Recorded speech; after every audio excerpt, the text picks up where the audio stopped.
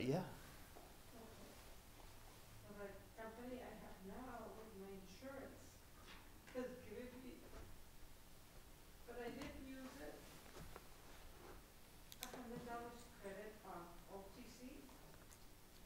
OTC.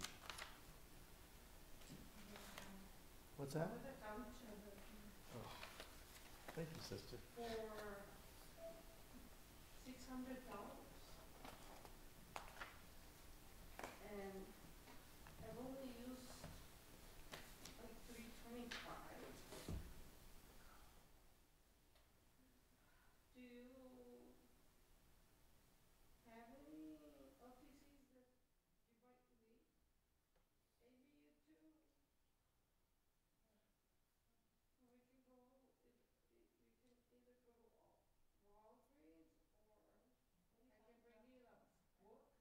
He said, "What are you talking about?"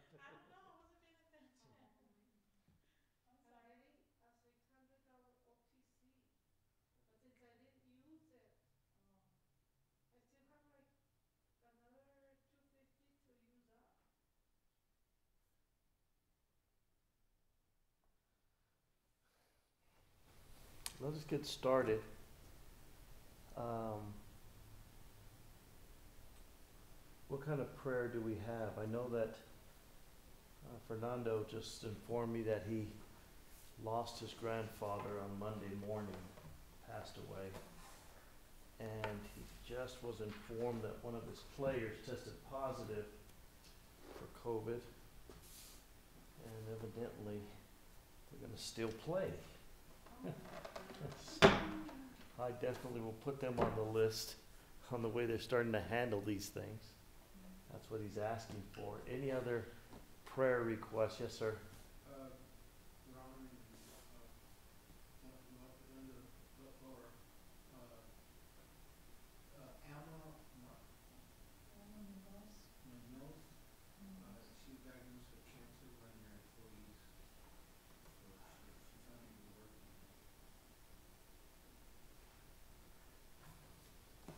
Didn't her brother work there also?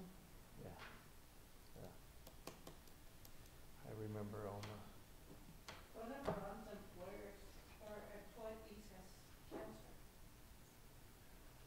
Anyone else? Anybody else that you know of needs prayer?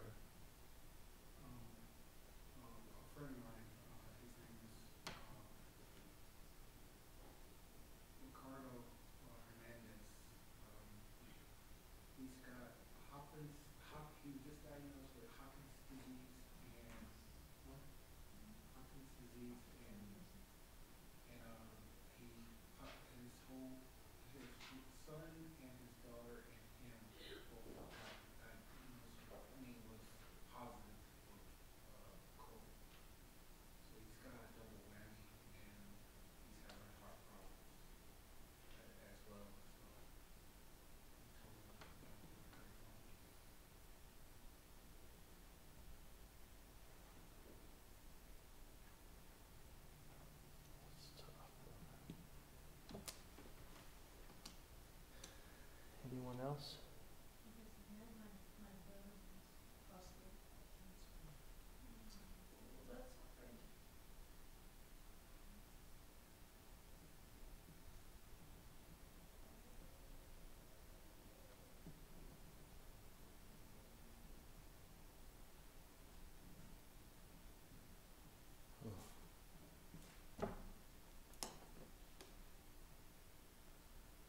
It's difficult times, brothers and sisters. It seems like there is a lot of individuals that we know are suffering and going through much. God is good. He really is good. He'll see us through these difficult times. Let us bow our hearts in prayer, and we'll begin with prayer. Brother Sam Scott isn't here to ask the question, so we're going to jump right into Zephaniah chapter 3. He locked us down pretty much all last week. But if we have time after we go through the lesson, if we have time, we'll come back, circle back, and see if we can answer some of these questions. I love to thank God for the fact that coming in here, walking back there, and seeing all that food is phenomenal. It is a blessing. And you said it's about 37 names on that list so far. What a blessing it is that the Lord is providing for all those families that have one less thing to worry about this holiday, and a lot to be thankful for. So I pray that as we give these individuals their Thanksgiving baskets, I pray that the Lord touches their hearts and they can really see where this food is really coming from. It isn't coming from us. It isn't coming from the church. It isn't coming from those donations as much as it's being sent by our Lord, for He is truly faithful. So let's bow our hearts in prayer as we go to the Lord in prayer. Heavenly Father, we thank you, Almighty God, that we have the opportunity in the middle of this week that you have given us, that we're able to come together and praise and worship you on a Wednesday night. What a magnificent time, Almighty God, and time when all of the country is gearing up for Thanksgiving. Have little understanding that for you, Almighty God, we have Thanksgiving every second of the day. We come in thanksgiving, and now, more than ever. Thank you, Lord, for your sovereign hand upon us. We thank you, Almighty God, for moving us from death into life through Christ, our Lord and Savior. We thank you, Lord, for calling us out of darkness, forgiving us of our sin through your grace and your mercies that never end. You hold us, you keep us, you guide and direct us. You love us, Almighty God, even when we don't show love back. You're always there. You wait for us to turn to you as we turn from our sin. You wait, Almighty God, for us to recognize you as we are doing other things. You wait patiently for us, Father. Tonight we are here before you saying thank you, Lord, for everything that you have going on in our lives, the good, difficult, and the bad. The good is easy to praise and worship you for. The difficult, Almighty God, keeps us on our knees searching for you. The bad allows us to trust that you are there in the most difficult of times. Difficult at times for family members as the Fernandez family is making arrangements for their grandfather. The pain and the suffering that his father is going through, that Fernando's father is going through, Almighty God, ease those painful, broken hearts. Help them get through, Almighty God. Pray for family members that are struggling, trying to make ends meet in this place.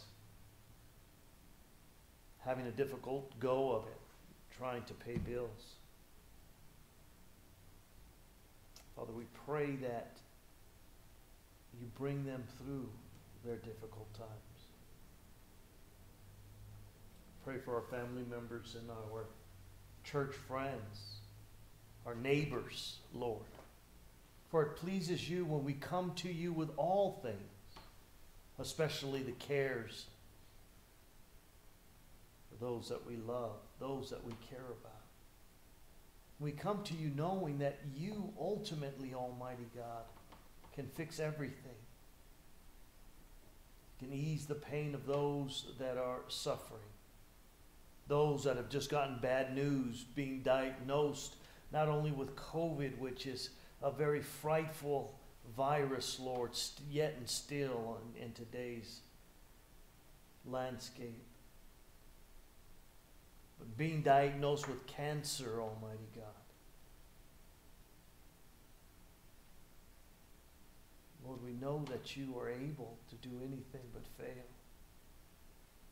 We pray for those family members, like Suki's brother that is struggling with cancer, like Danny's neighbors and friends.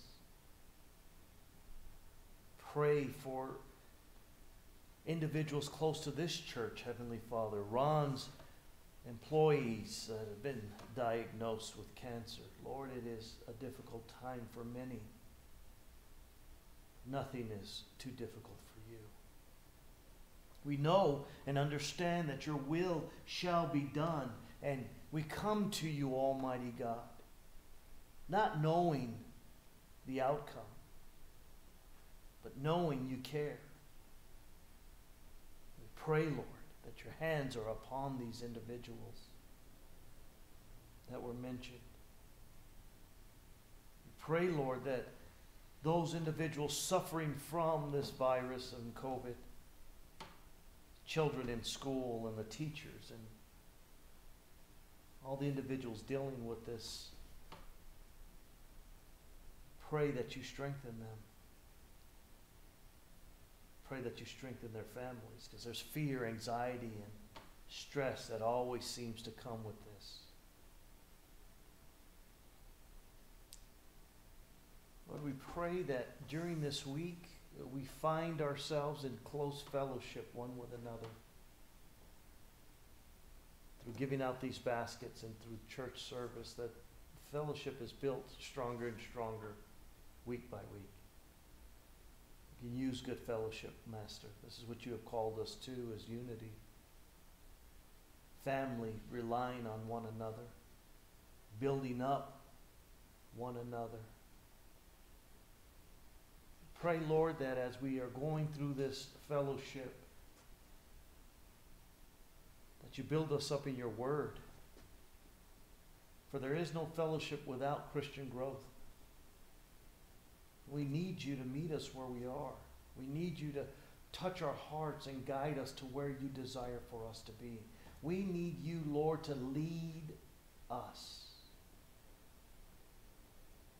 bringing us into a place where is acceptable to you, bringing us from infancy into a mature Christian walk, which we can lead others. We have enough faith to lead others along with us, to come alongside of us, to take on the responsibility of discipleship, mentorship. We pray, Lord, for these things because this is what you have asked us to do. It's difficult at times, but it's not impossible. Causes us to have a desire for more commitment to you, Lord.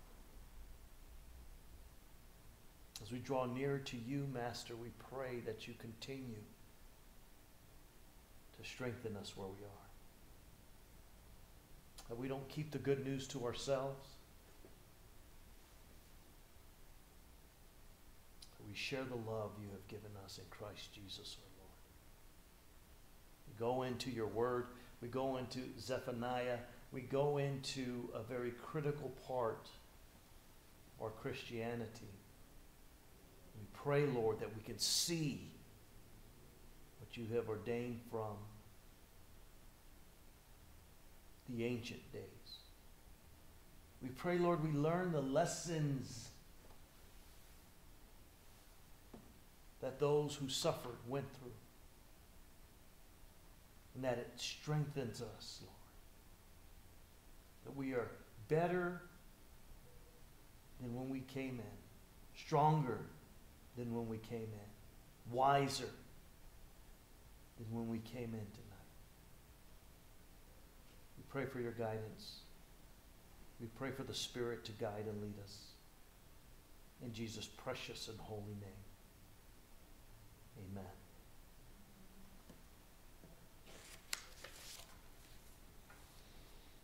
Zephaniah. We're going to begin in chapter 3, and we're going to take a look at verse number 8.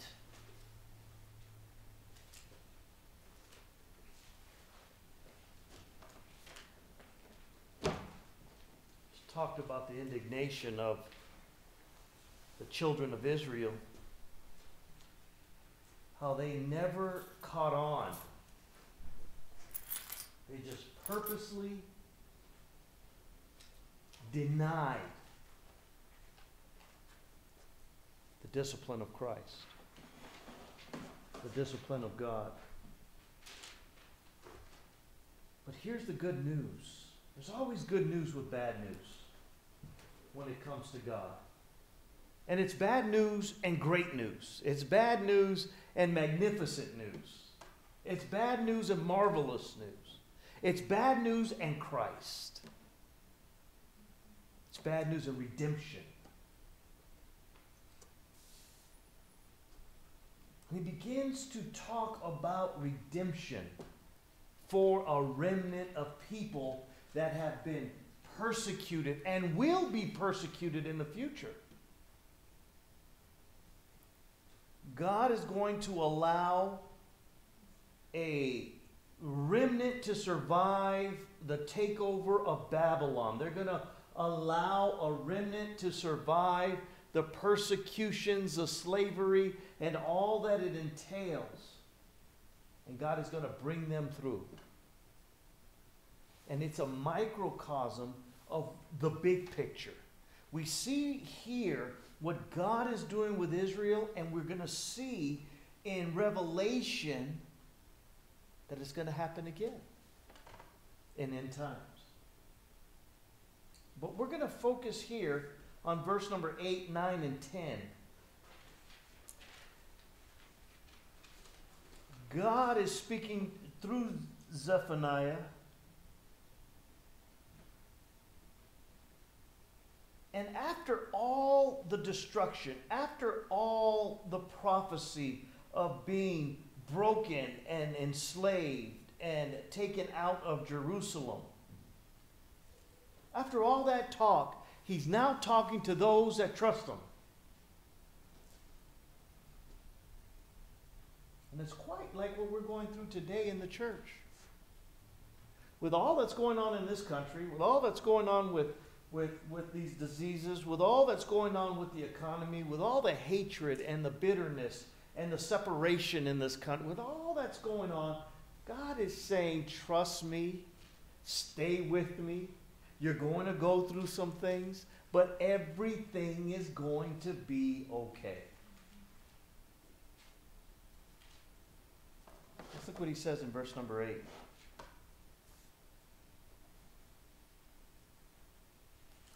Therefore, wait for me. That's the hardest thing to do, isn't it? Wait for God. He says, for the day, declares the Lord, for the day when I rise up as a witness, from the day that I show you that I will keep my promise, indeed my decision is to gather nations, to assemble kingdoms, to pour out of them my indignation. All my burning anger, for all the earth will be devoured by the fire of my zeal. He says, wait and see that sin and unrighteousness will be judged by me through fire, through my anger. I will be zealous in bringing forth judgment. They were to wait on the Lord for his salvation. Those were truly his would see that they would that they would be a part of watching God judge the nation and coming out of the other side.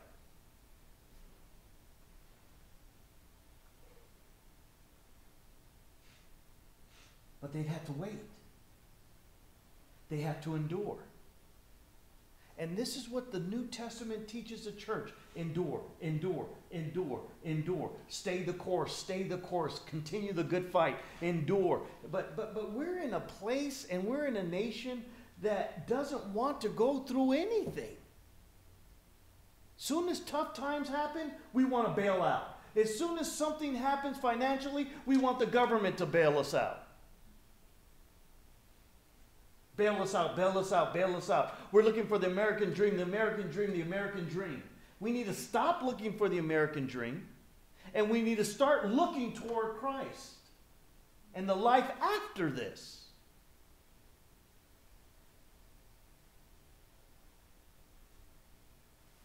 They will wait for God to act not only in judgment, but also to act on their behalf. He's talking to a remnant saying, wait and see, I will bring judgment. And this is a positive plea. It's an exhortation, and exhortation is an address or a communication that is emphatically urging somebody to do something. He says in this plea, watch and see what I do. There's a lot of people in the nation that remember what happened in the northern kingdom. They remember what happened to the 10 tribes that got swallowed up by Assyria.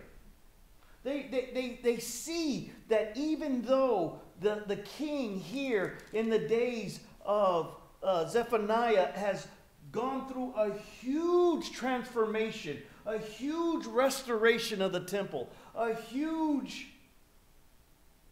restoration of religion, the people's hearts are still wrong. They're going through the motions, but they're not any closer to God than they've ever been. They have one eye on God and one eye on everything that they have.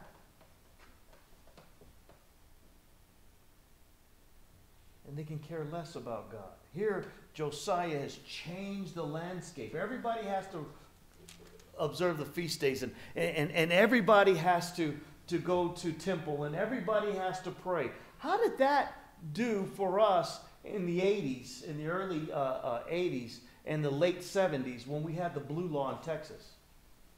Do you remember the blue law? There was a law in Texas that said you cannot buy stuff on Sunday unless it's food. That was to keep you out of the store shopping and keep you into church. I can remember the old Baptist church we went to, we weren't allowed to play on Sundays. You go to church, and once you're done with church, you go to grandma's house, you eat, and you sit on the front porch. You can't mess around. They made sure you didn't mess around because you're still in your Sunday clothes, and you would get a good beating if you messed up those Sunday clothes. That was the Lord's Day. People still got drunk. People still did things outside the blue law. It doesn't matter what you sanction people to do. If their hearts aren't right, it means absolutely nothing to God. And that's what was going on here.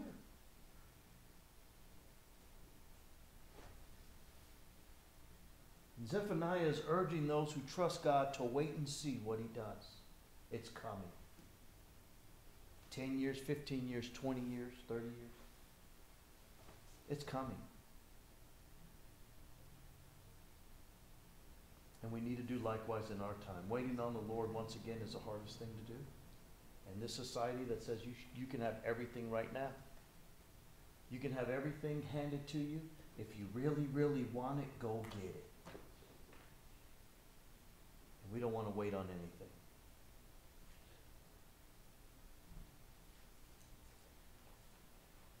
We've been born in a time when our desires are matched with the speed in which those desires can be satisfied. Everything's at lightning speed.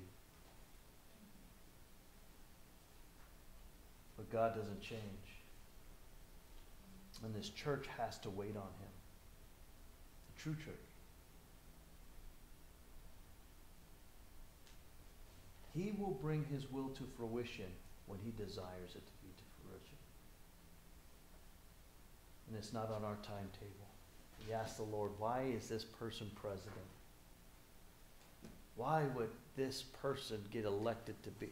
That's God's timetable. Why are we going through such economic issues? You know what's a funny thing? is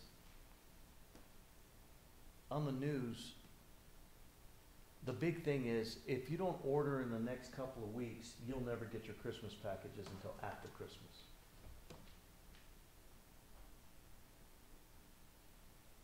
If you don't order soon, you're going to miss your Christmas packages coming in. How crazy are we in this country? We're already freaking out over Christmas gifts coming in. Why are you shaking your head? Yes, you're not getting any. We already told you that. Yeah, that's why you say, she said we don't have anything to worry about. You're right. No, that's not. I mean, it's funny. Everything is now. Do you remember when you were hungry, you had to go home and cook something to eat? Growing up, we didn't go out every day. It's amazing how the timetable has changed. We can't wait for anything today.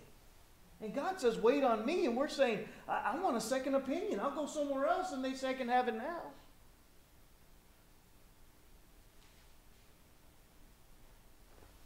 If I digress, let me go back to verse number 8. There will be salvation for the remnant that trusts God. Not everybody that says, Lord, Lord, is going to be saved. It's a remnant. It's few. Not many. It's few. But they would have to be patient as God brings judgment down on the people. They'll have to wait patiently and go through some pain to come out the other end. Because this is according to God's will. Patience works great things in our heart. So as He's working on our heart with patience, He's working every iota of this time.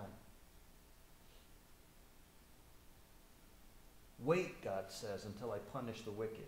Wait, God says, until after the judgment, when I gather the remnant from among His people. Wait, God says, and see. And at this point, He has not even punished the nation. They're experiencing wealth like they never had before. Sounds almost crazy to hear this prophet speak of gloom and doom when everybody's having the time of their life. You could say that they were living their best lives now. But God must gather up all the people where they are and bring them to where He wants them to be. And this is the thrust of verse number 8. This is what He's saying. So God tells a remnant to wait in hope and trust that God will do as He has spoken. Many of them died waiting on the Lord. You know what the good news of those remnant, of the remnant believers are? When they were waiting and died, they went to see Him. Amen and amen. It was either going to be good or great. Great is if you didn't have to wait and He calls you home. Amen. So let's look at verse number 9, because I really want to lead up to what this is all about in verse 9 and 10. For then I will give to the people purified lips, that all of them may call on the name of the Lord. He's not talking about the ones He's going to judge. He's talking about the ones that He says to wait. The remnant. That all of them may call on the name of the Lord to serve Him shoulder to shoulder. From beyond the river of Ethiopia. Now we're looking at a bigger picture. As Zephaniah is telling the people that God is going to judge the nation, he then says when He judges the nations, He will then look past Ethiopia. He's starting to talk about gathering a remnant from around the world. Beyond the river of Ethiopia, my worshipers, my dispersed ones, those that were in the diaspora, will bring my offerings. They will come back from the places in which they were scattered. God will take the people who are with him, those who trusted him, through it all, and cleanse them. He will prepare them to sing God's praises. They will be called into service. They will be called to worship, gathering them to make a nation of true believers in God. When was he going to do that? We know that after Nebuchadnezzar, after the 70 years in which the Jews were in captivity, they all went back to Jerusalem. Not all. They went back to Jerusalem, those that wanted to go. So this particular point hasn't happened. Not in the days after Nebuchadnezzar. When did this day happen? When did he begin to gather up individuals from the nations? When did he begin to cleanse their lips? Well, we know what a diaspora is. A diaspora is the scattering of people. And we've seen that before. When was the first diaspora? When is the first time God scattered people? Let's go down there. Let's go to Genesis chapter 11. That's pretty good.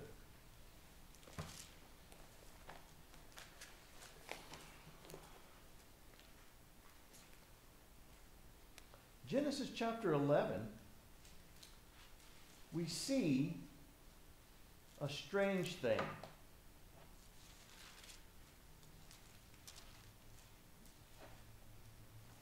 Beginning in verse number 1 of chapter 11 in Genesis, the whole earth was of one language. Do you see that? I'm going to be reading from the King James Version. Genesis 11:1.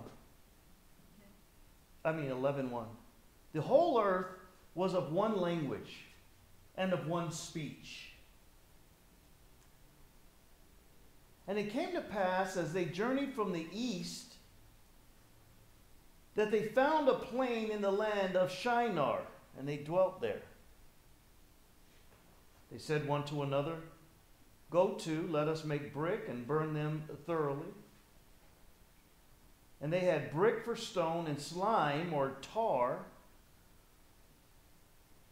had they for mortar. And they said, "Go to, let us build us a city and a tower whose top may reach unto heaven, and let us make us a name. Let us make ourselves great." Again. No, let us make ourselves a name, lest we be scattered abroad upon the face of the earth, the whole earth. Let us make ourselves strong, or we will be scattered throughout the earth. Now, why would they be afraid of that? Why would they be afraid to be scattered?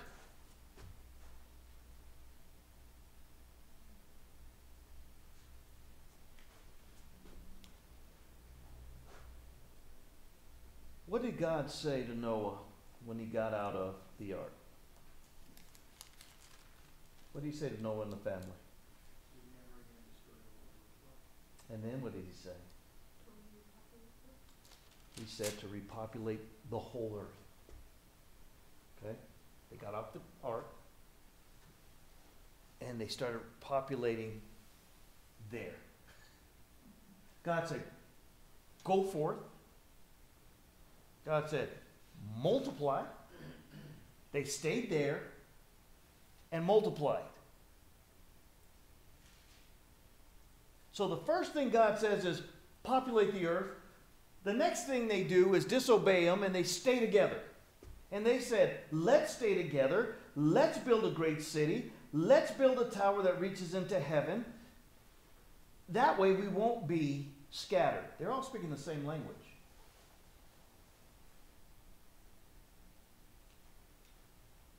The Lord came down to see the city and the tower which the children of men built or builded. The Lord said, "Behold, the people is one. They're unified, and they have all one language. And this they begin to do, and now nothing will be restraining or restrained from them, which they have imagined to do. They will continue to imagine vain things.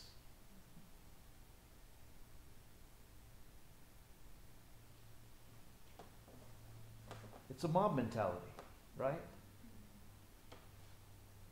There's strength in numbers, right? Verse 7, let us go down and there confound their language. Let us begin to confuse their language that they may not understand one another's speech. So the Lord scattered them abroad from thence upon the face of all the earth, and they left off to build the city.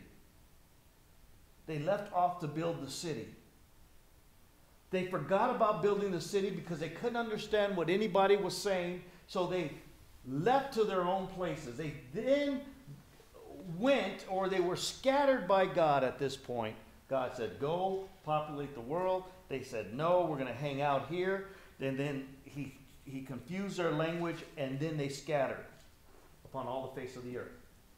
Some went to Russia, some went to Ethiopia, they just scattered. Okay? The first diaspora, the first scattering. Okay? Now,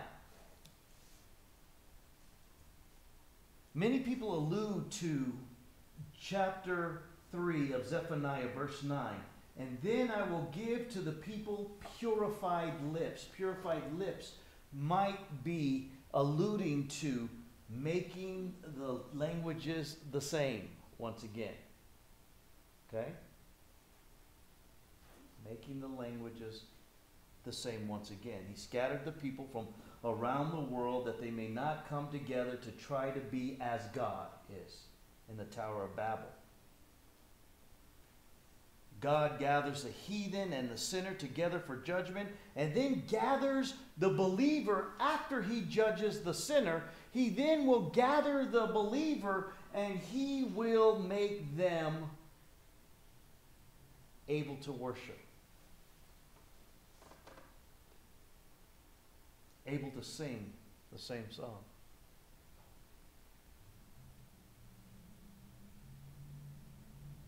When have we heard the confusion of different languages subsiding?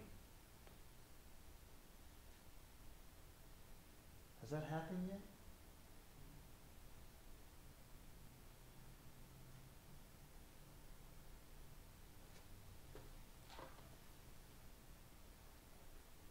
Has that happened?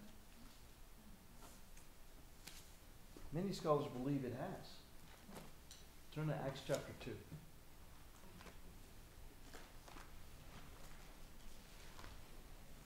Many people believe this is actually, although Peter quotes from Joel, this is also part of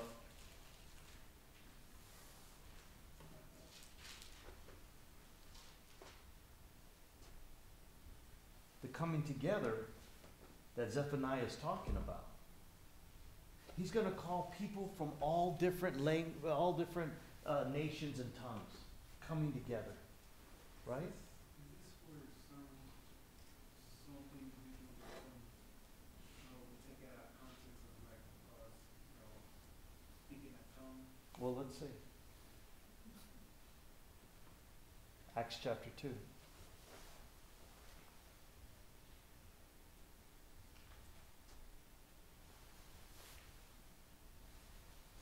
I'm going to try to get through this.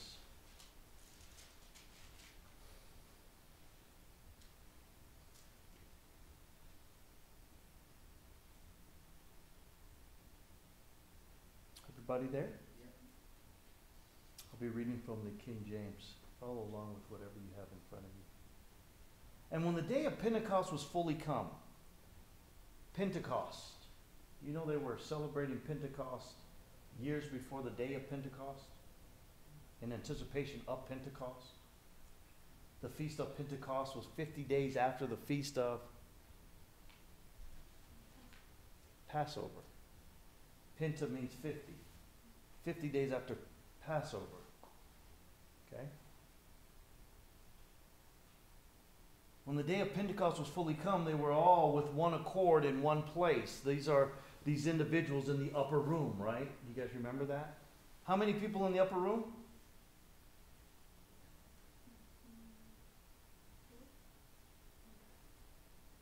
Verse number 15 of chapter 1. In those days, Peter stood up in the midst of the disciples and said, the number of named together were about 120, okay? So, in this room, there was about 120 people. Okay, and they were all on one accord in one place. And what were they doing? They were praying. And why were they in the upper room? They were told to go up there and wait. Okay?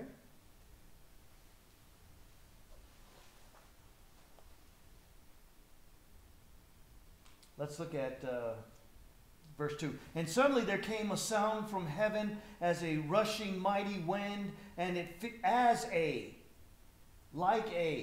okay? Rushing mighty wind, and it filled all the house where they were sitting. And there appeared unto them cloven tongues like as of fire. It wasn't fire, it was like fire. You know what fire looks like, right? It looked like that. And it sat upon each of them. It covered the room and everybody in the room. And they were all filled with the Holy Ghost. This is the first time an indwelling of the Holy Ghost takes place that in which He stays with them. He doesn't leave them. Okay? This is what Jesus promised. And began to speak other languages. Okay? As the Holy Spirit gave them utterance, as the Holy Spirit commanded them to, as the Holy Spirit gifted them to. All right? So they're sitting in the upper room. They begin to speak other languages. Other languages aren't heavenly languages. They're from Galilee, and instead of speaking Greek, they were speaking Russian, they were speaking Chinese, and they were speaking all other kind of languages. It wasn't like the Tower of Babel where it was confusing. It was the opposite. It was God spreading the people out. Here it's God bringing the people together. Now, why would God have them speak different languages at this time?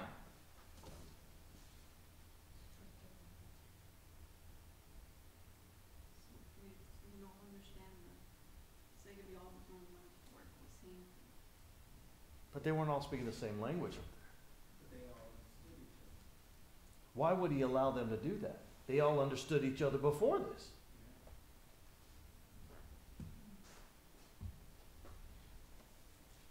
Why?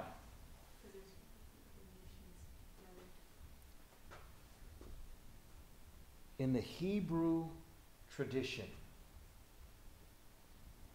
there was a certain number of feasts you had to attend as a Jew. Everybody went to Jerusalem for Passover. Okay? 50 days later, it wasn't like you just hop on a plane and go out and say, I'll come back a couple months later and I'll go back. No, when you take a big trip, when you take a big journey, you would travel all this way and you would stay there for 2 feasts, and then you're off the hook. You've served your tradition. Okay?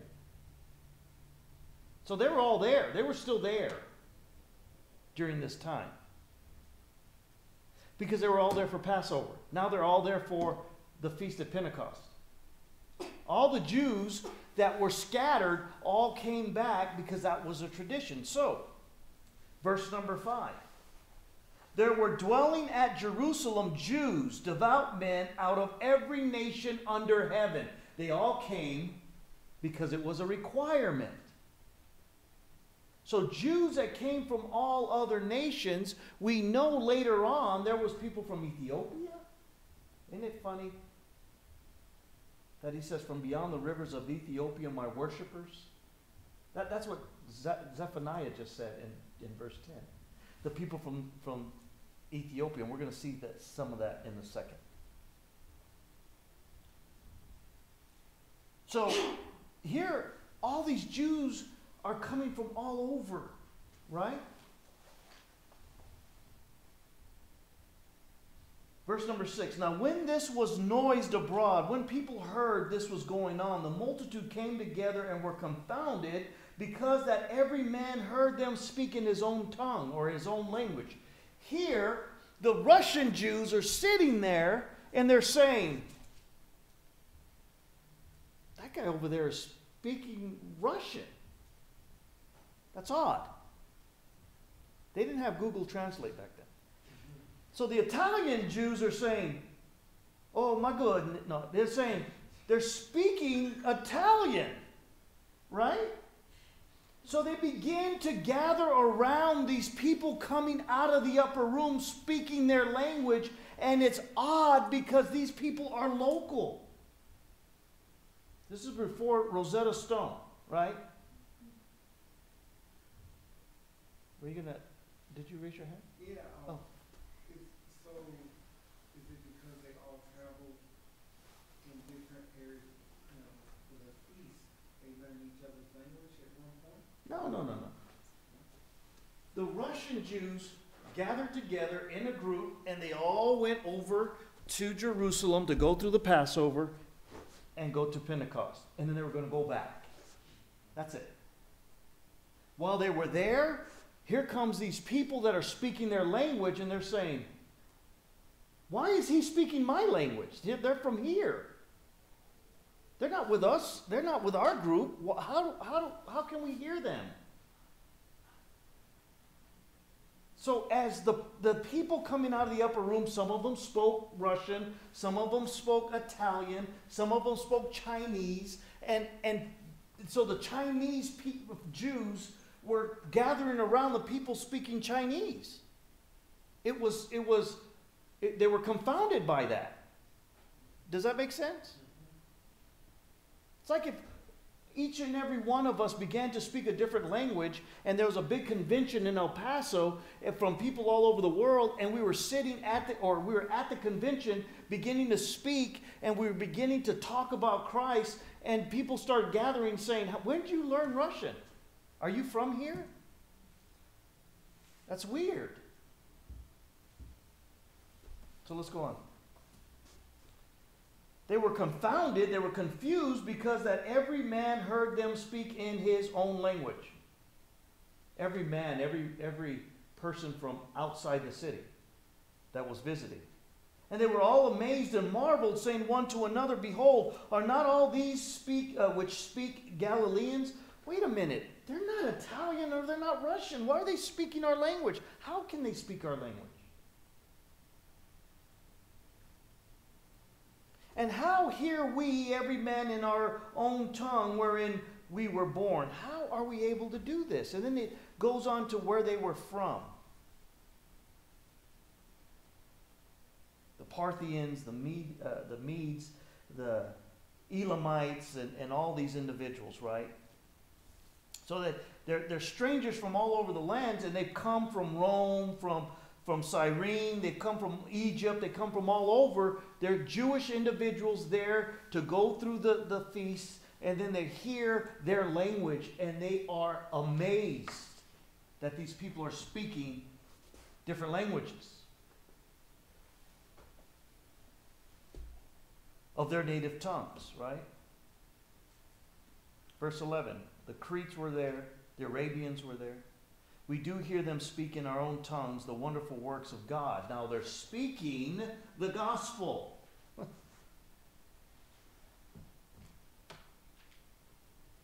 And they were all amazed and were in doubt, saying one to another, what meaneth this? What is going on here? This is very strange. But they're listening to the message. And the message is the gospel in their language.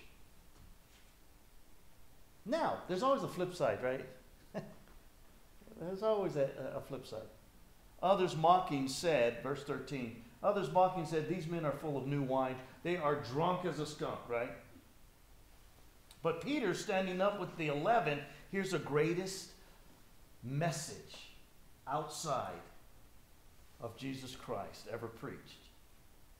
Peter, standing up with the 11, lifted up his voice and said unto them, Ye men of Judea, and all ye that dwell at Jerusalem, be this known unto you, and hearken to my words. For these are not drunken, as you suppose, seeking or seeing. It is but the third hour of the day. What is the third hour of the day? 9 a.m. So they can't be drunk. It's 9 a.m. In this culture they can be drunk, but back then it was 9 a.m. For these are not drunken as you suppose, seeing it is but the third hour of the day. But this is what that which was spoken by the prophet Joel. By the way, we're going to go to Joel after we go to Zephaniah.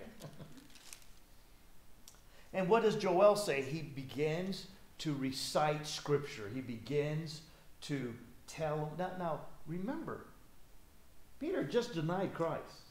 Okay? Remember, Peter's a fisherman. But he's quoting Scripture.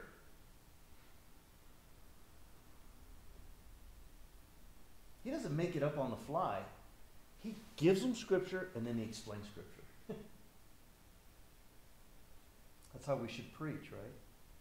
And it shall come to pass in the last days, these are the days in which Zephaniah was talking about. Are we in the last days today? Of course we are. Just because it hasn't happened today doesn't mean we're not in the last days. This has started the last days, is what Peter is saying. I will pour out my Spirit upon all flesh, and your sons and your daughters shall prophesy, and your young men shall see dreams, and your old men shall dream dreams. And on my servants and on my handmaidens I will pour out in those days, in the last days, of my Spirit, and they shall prophesy. And I will show wonders in heaven above, and signs on earth beneath, blood and fire and vapor of smoke. The sun shall be turned into darkness, and the moon into blood, before that great and notable day of the Lord come. And it shall come to pass that whomsoever shall call on the name of the Lord shall be saved. He said, this is the Scripture. This is what thus saith the Lord through the prophet Joel. Now let me expound on it and let me preach about it. Verse 22, Ye men of Israel, hear these words. Jesus of Nazareth, a man approved of God among you by miracles and signs, miracles and wonders and signs, which God did by him in the midst of you, and ye yourselves also know. This Jesus Christ, he says, him, being delivered by the determinate counsel and foreknowledge of God, you have taken, and by wicked hands have crucified and slain. He starts with the bad news.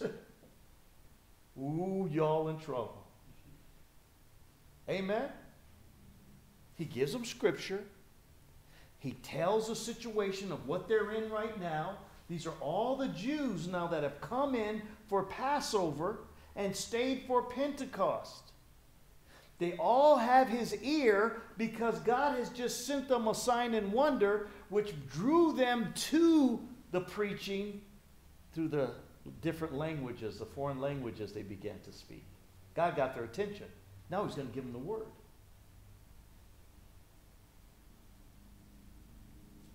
You have taken and by wicked hands have crucified and slain Jesus Christ, he's saying, whom God has raised up, having loosed the pains of death, because it was not possible that he should be holden of it. God, you killed him, but God raised him. You're in trouble. You're in trouble. You killed him, but he didn't stay dead. Uh-oh.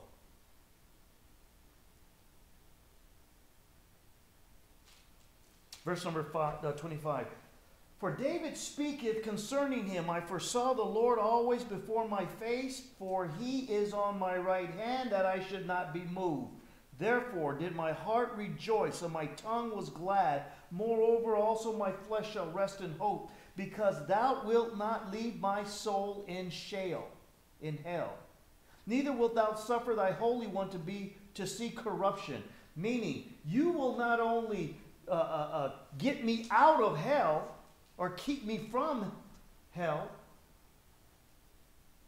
but you won't even let your son's body begin to decompose. 3 days. See, David says, you're not going to keep my body in Sheol, meaning he's been buried a long time. He said, but your son won't even see corruption of his body. 3 days. Thou hast made known to me the ways of life. Thou shalt make me full of joy with thy countenance.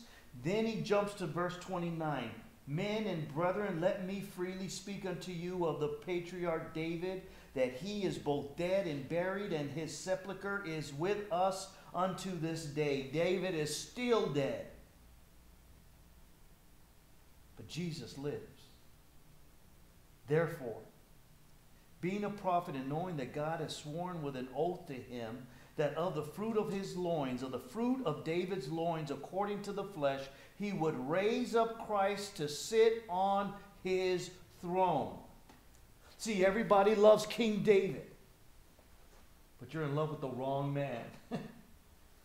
You should have been in love with the one you just killed.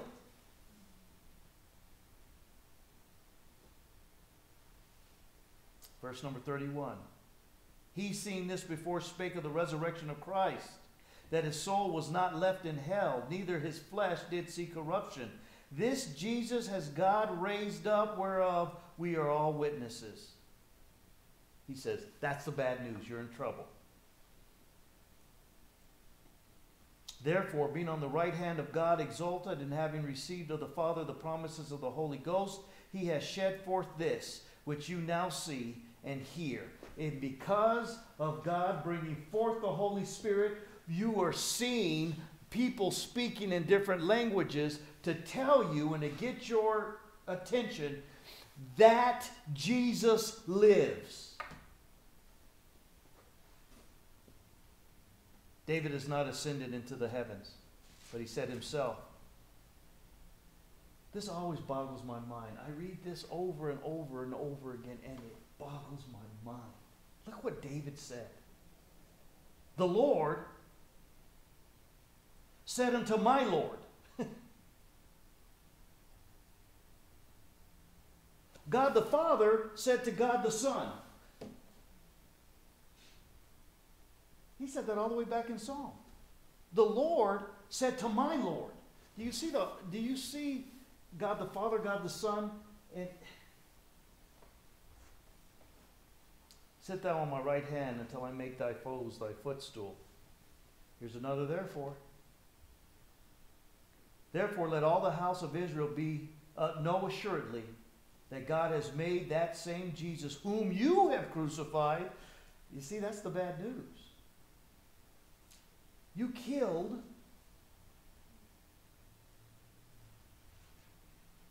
the precious jewel of heaven. You killed him. Whom you have crucified, both Lord and Christ. You killed him. You trampled on him. You killed him for the wrong motives, but God raised him up because he is the Son of God. What did they do when they heard the bad news? 37. Now when they heard this, they were pricked in their heart and said unto Peter and the rest of the apostles, men and brethren, what shall we do? How do we fix it? You can't tell people about Jesus Christ until they realize they need a Savior. All these churches want to keep giving people good news, good news, good news. Don't talk about sin. It makes people feel bad. Well, without the bad news, there's no good news. What can we do? How do we fix it? Are we doomed to hell? Is it over for us? Woe is us. How do we fix this? Here's the great news. Peter said unto them, repent and be baptized every one of you in the name of the one you crucified, in the name of Jesus. Surrender unto him for the remissions of your sin, and ye shall receive the gift of the Holy Spirit. For the promise is unto you and to your children and to all that are afar off, even as many as the Lord our God shall call. It is God that will call those that will be in the family. He continued to preach, but we don't see any more of this. Luke cuts it here in verse 40. He says, and with many other words did he testify and exhort, saying, save yourselves from this untoward generation. Then they that gladly received the word were baptized. And the same day there were added unto them about 3,000 souls. Here, God confounds them in the Tower of Babel. Here on Pentecost, in the last days, God brings the church into existence. And through the church, he brings all the languages into unity at this point. Is this what Zephaniah is speaking of in verse 9 and 10 in chapter 3? I believe so. I believe this is what he was talking about. From beyond the river Ethiopia. From beyond the rivers of Ethiopia. Here, beyond the rivers of Ethiopia, turn to Acts chapter 8.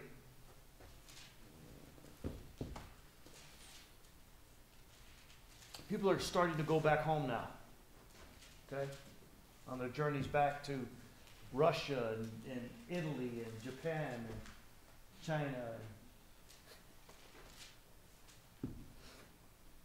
Not the United States. I know you guys are waiting for the United States, but you know, that's a whole different thing going on there. It's not happening. I know what Joseph Smith said. He was up there in Utah, and first he was in Minnesota, and then in something like that. No. Look at verse number 26 of Acts chapter 8. The angel of the Lord spake unto Philip, saying, arise and go toward the south unto the way that goeth down from Jerusalem unto Gaza, which is desert. Philip is doing a great work. And God says, stop doing that and go over there. Go to the middle of the desert. Verse 27, and he arose and went, and behold, a man of Ethiopia.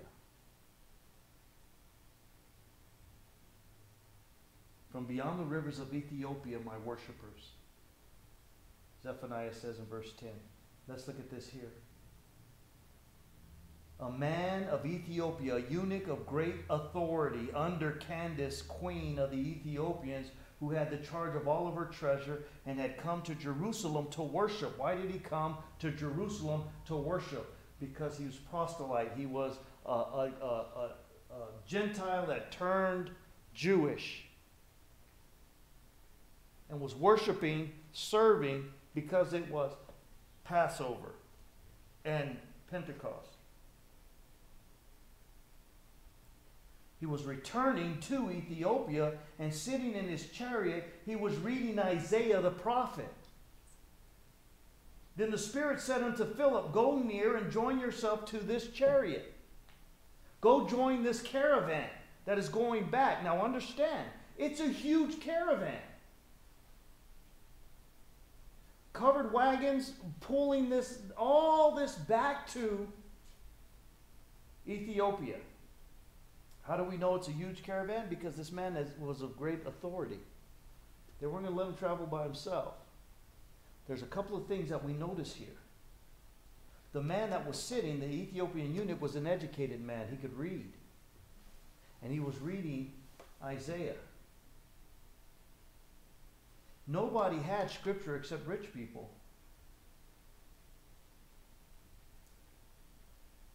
The Spirit says, go and join yourself to that caravan. Look at Philip. How's this for evangelism? He ran to him. And heard him read the prophet Isaiah, and said, understand that thou what thou readest? Do you understand what you're reading? He's next to the caravan or next to the cart, and the guy's reading Isaiah, and he says, do you understand what you're reading? Now, if he didn't run at that time, he would have missed that whole passage of Scripture that he was reading. But he got there right in time, and right when he got there, it was the point that spoke of Jesus Christ.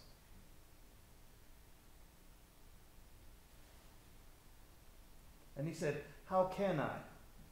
Except some man should guide me. How can I understand what I'm reading unless somebody tell me what I'm reading? And he asked Philip that he would come up and sit with him. The place of the scripture where he read was this: he was led as sheep to the slaughter, and like a lamb dumb before his shears, so he opened not his mouth. In his humiliation his judgment was taken away. And whom shall declare his generation? For his life is taken from the earth. The crucifixion of Jesus Christ.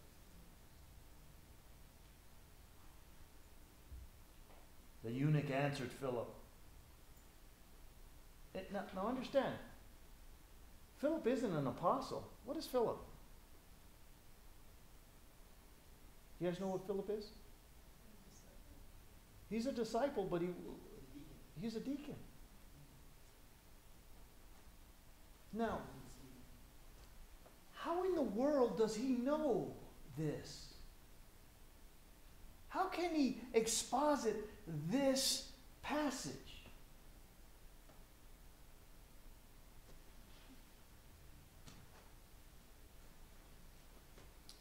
The Ethiopian eunuch, or the eunuch, answered Philip and said, I pray thee, of whom speaketh the prophet this? Of himself or of some other man? Then Philip opened up his mouth and began at the same scripture and preached unto him Jesus. Gospel. And as they went on their way, they came into a certain water, and the eunuch said, see, here is water. What does hinder me to be baptized? He went so through the gospel that he was able to get through baptism, to the point where when they finally came to water, the eunuch said, how come I can't be baptized? There goes some water right here.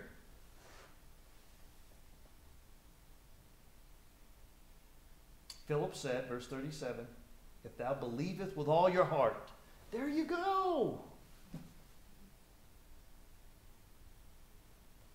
you may be baptized. If you believe, not you got to pray this prayer. If you believe, you got to go to church. You got to give 10%. If you believe.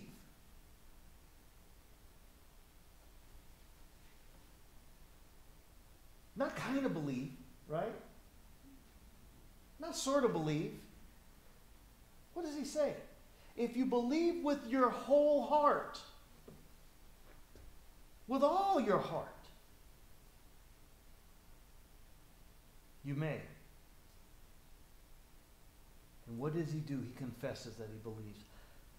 And he said, I believe that Jesus Christ is the Son of God.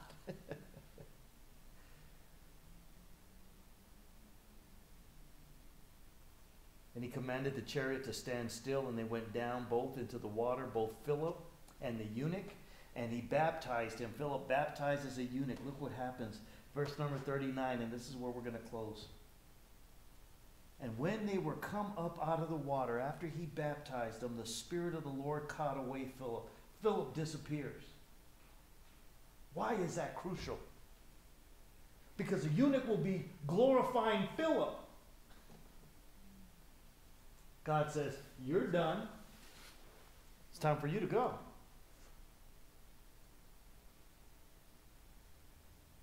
And the eunuch saw him no more. And he went on his way rejoicing. Where was he going?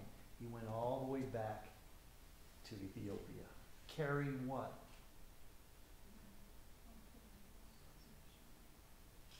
The Word of God, the gospel, and salvation along with it. Isn't that tremendous? That's how God works. He says, I'm going to spread them out past Ethiopia.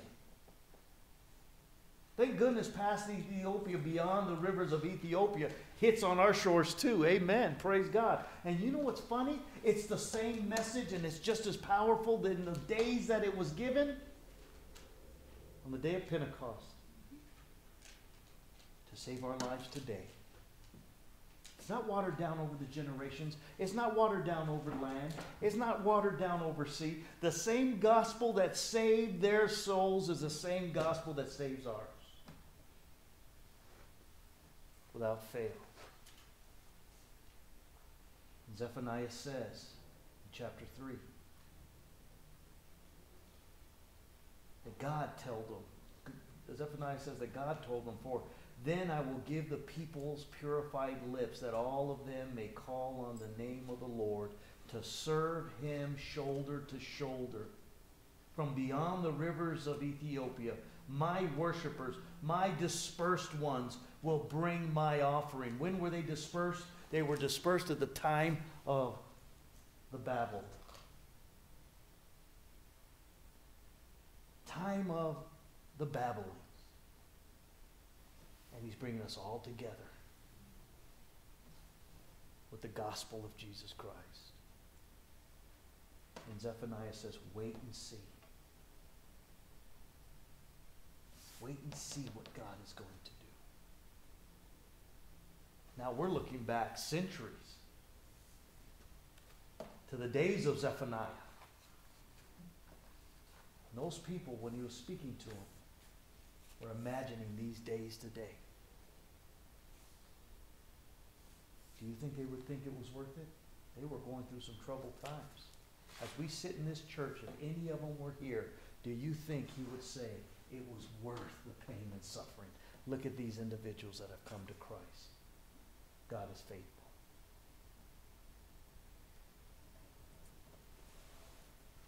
And we're worried about stimulus checks. Can you imagine? Can you imagine how petty we become? And how great God is? We need to get back to this heart. We need to get back to the truth. We need to get back to the days in which he called us out of darkness. We need to get back to the day in which we were saved, and we need to cherish that God keeps his word. And if you don't understand how far back it goes all the way back to Genesis chapter 3. It goes all the way back to Genesis chapter 3. That's when the promise starts. That's when he says that I'll put enmity between your seed and the seed of the woman. That's Christ will fix it, and he has in our life. We are a blessed people. People in Zephaniah's day that were suffering. They were thinking about these days here. They were wondering what it was going to look like. God is still saving lives, brothers and sisters. You know what the crazy thing is? He'll use you and I to work the process. Just like he did Philip. Just like he did Peter. He will use us to help the process. And he encourages us to step out on a limb and give the word, the good news.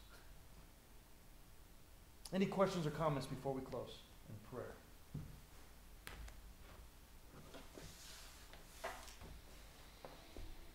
One announcement, we will be here when to start working on those baskets?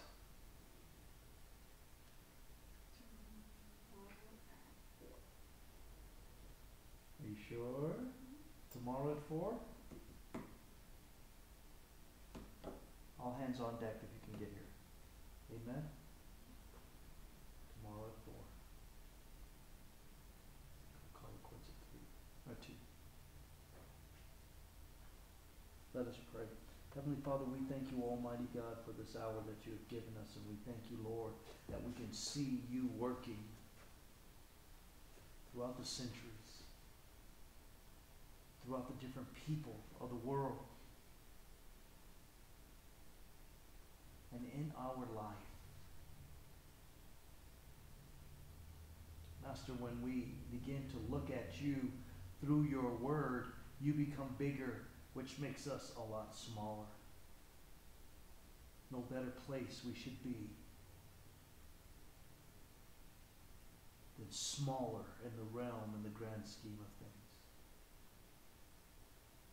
Continue to be a big God in our life. Continue to show us how big you are. We can continue to see where we fit in the equation. Bless the brothers and sisters that were able to come out tonight, Almighty God. May you give them safe travels back to their homes. May this stir in their hearts and in their minds as they rest their heads on their pillows. That we are one step closer to better understanding you. May it be applied in our life.